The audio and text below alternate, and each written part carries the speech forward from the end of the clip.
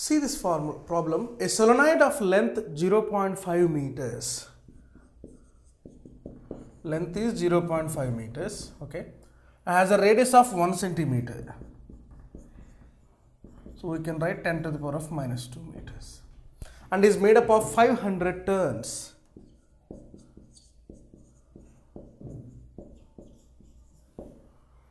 It carries a current of 5 amperes. I is equal to 5 amperes. What is the magnitude of the magnetic field inside the solenoid? We know that B is equal to mu naught Ni. We should not substitute N is equal to 500 because these are the number of turns for a given length. How many number of turns are there for a unit length? We should find out. Number of turns per unit length. So N is equal to 500 by 0.5. It will be 1000. Continue. So N is equal to 1000 turns per meter. So L is equal to 0.5 meters, R is equal to 10 to the power of minus 2 meters. So therefore L by R we will get approximately 50. So that's why we can say we should use the lengthy solenoid formula. So L by R is approximately 50. So therefore B is equal to mu naught Ni, where mu naught is equal to 4 pi into 10 to the power of minus 7. N is equal to 1000, we can write 10 cube, where I is equal to 5 amperes. 4 pi into 5 into 10 cube into 10 to the power of minus 7, 10 to the power of minus 4.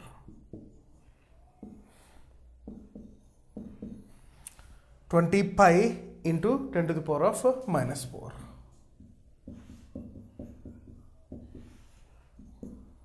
So 2 pi into 10 to the power of minus 3. 6.28 into 10 to the power of minus 3 Tesla.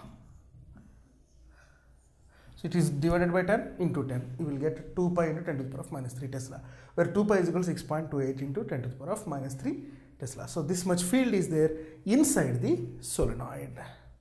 Next, the toroid.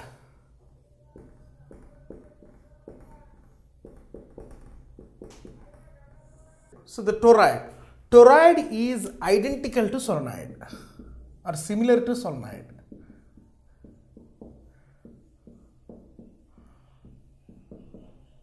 Why this similarity exists? Solenoid is a lengthy wire which has n number of turns along its length with equispacing. Each turn acts as a concentric loop. Now this lengthy wire is folded in a shape of circle. That is nothing but the toroid. So it was folded in a shape of circle. So this whole diagram is a lengthy bounded on the length. Now it is bended like this. So it will be like this. A circular, along that wire is wounding like this.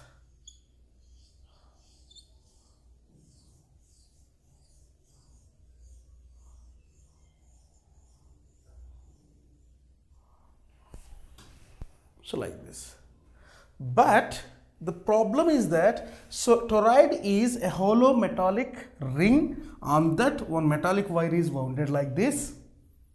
Okay, insulating rod which is molded in a shape of circle with respect to the solenoid structure. Inside or interior of the toroid or exterior of the toroid, field is 0. In interior or exterior. For this problem, so it means at any point B is going to 0. To eliminate this problem, we should check the sectional view of the magnetic field inside the toroid.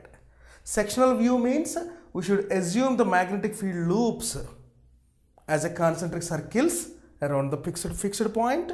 So within each loop we are going to find out the B and summation. There also we will get the 0.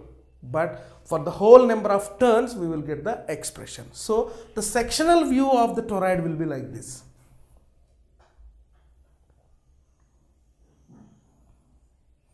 This is one. This is one. And we can draw another also. Maybe this is the center. So within this loop, this is the loop, loop 1. This is loop 2. This is loop 3, loop 4, like that.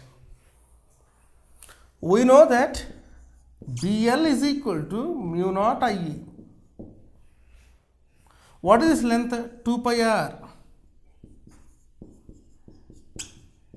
Where mu naught is constant, but current enclosed in this loop is 0 because field always emanates out. So no current exists within that loop. So the current enclosed by a loop 1 or loop 2 or loop 3 is 0. That's why we can write mu naught into 0, the whole will become 0. So it is 2 pi r1 for loop 1. Similarly, L2 is 2 pi r2, corresponding B2 is 0. And L3 is 2 pi r3, corresponding B3 is also 0. It follows the symmetry. This is symmetrical relations making the B as 0. But for whole number of turns n, we are going to find the expression. So what we can understand is, this is the loop structure.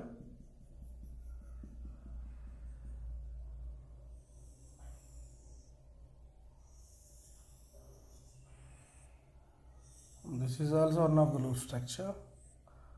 These are all the points.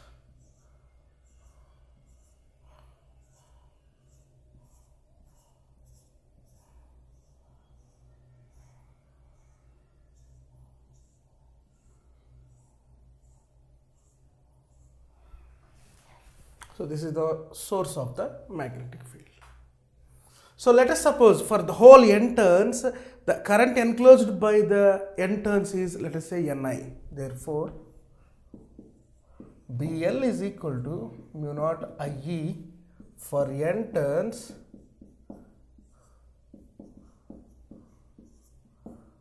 IE or current enclosed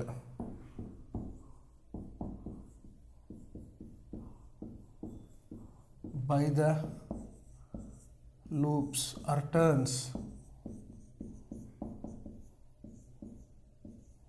is equal to Ni, number of turns into current enclosed in each loop. So therefore BL is equal to mu naught Ni.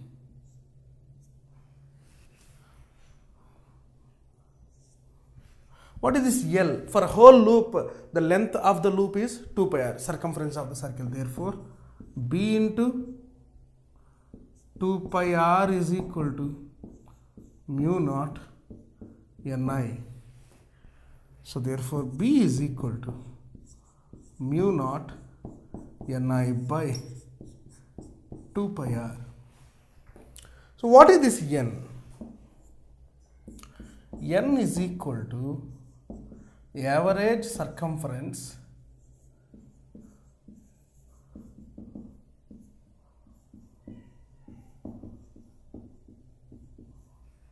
into,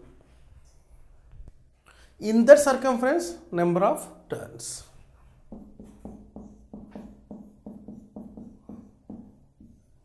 So n is equal to, average circumference is 2 pi r, in that one n number of turns are there.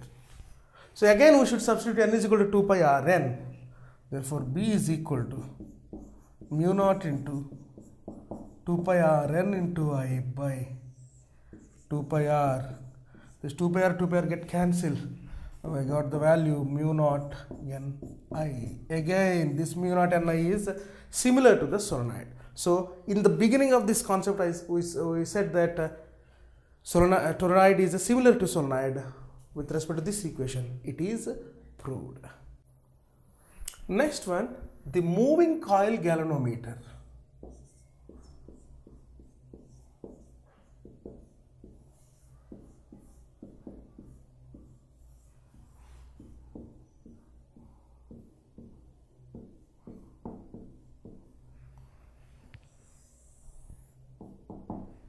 So, moving coil galvanometer. Galvanometer is a sensitive device which senses the small amounts of currents and the direction of current. And one more thing, we can make this galvanometer to work as a ammeter, to work as a voltmeter. So how it will be possible, we will discuss in this brief things. So galvanometer is a sensing device. We know that. It has a spring. Whenever you applied the certain amount of current, the spring experiences the electromagnetic induction. That's why it rotates. And this rotation tends to restore in the original position, which creates the torque. And this torque helps to find out the galvanometer constant. And next, the shunt resistance concept, like that. So this is the structure of moving coil galvanometer. North and south poles of a magnet.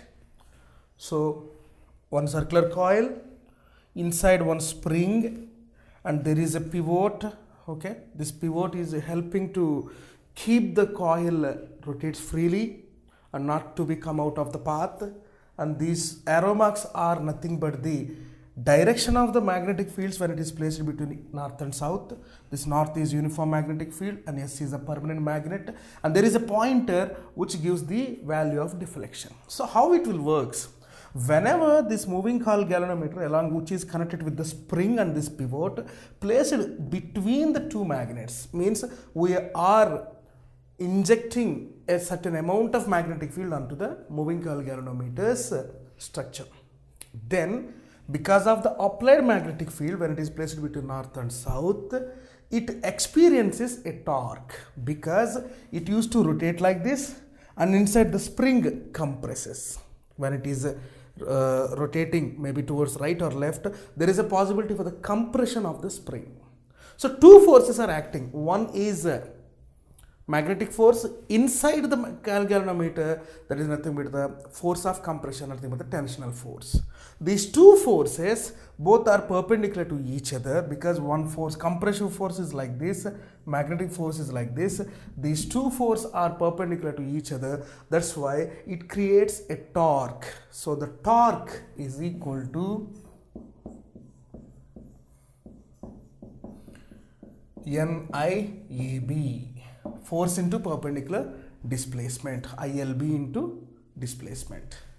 But whenever this coil rotates towards the right or left with respect to the applied field, the spring compresses. It won't be in the compressed state. It tries to expand, or it tries to come to the original state. So when it is coming to the original state, it is nothing but a counter torque is developed within the spring to oppose the external force. So that counter torque is related with the spring. So it has spring constant and rotational constant. So the counter torque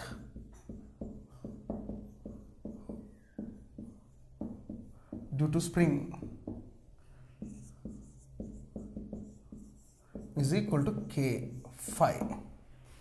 Now we can find out K phi is equal to NIAB.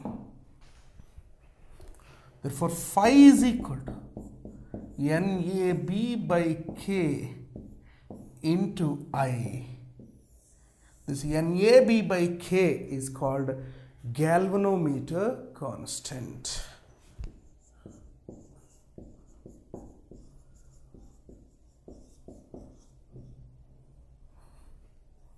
Galvanometer constant. So this pointer moves from left to right or right to left with respect to the position of the spinning of this coil. So which points to the direction of current and amount of current generated because of this applied magnetic field. So this is the phi, NAB by K is galvanometer constant. So this galvanometer, we can use it as a meter and voltmeter. Galvanometer can convert to ammeter, can convert to voltmeter. Ammeter means which is useful to measure the current. Voltmeter measures the voltages. To connect the ammeter, I is equal to V by R. This expression will come in that Ohm's law and the resistances which are connected in parallel. V is equal to I by R. V is equal to IR, I is equal to V by R. In series, we can get R is equal to R1 plus R2 plus R3. Now we will see how this coil galvanometer or moving coil galvanometer acts as ammeter as well as voltmeter. If you like this video, please give a thumbs up. Please subscribe to our channel to get more videos on CBSE syllabus.